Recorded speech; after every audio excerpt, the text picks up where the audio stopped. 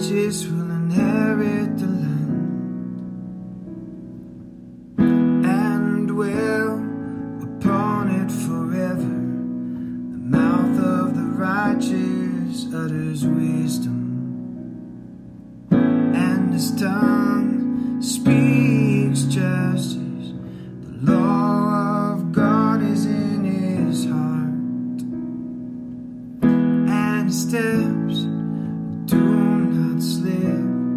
The wicked watches for the righteous and seeks to put him to death, but the Lord will not abandon him to his power, or let him be condemned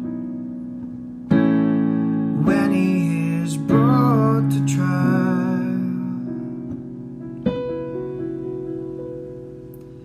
Wait for the Lord and keep his way, and he'll exhort you to inherit the land. You will look on when the wicked, how could I?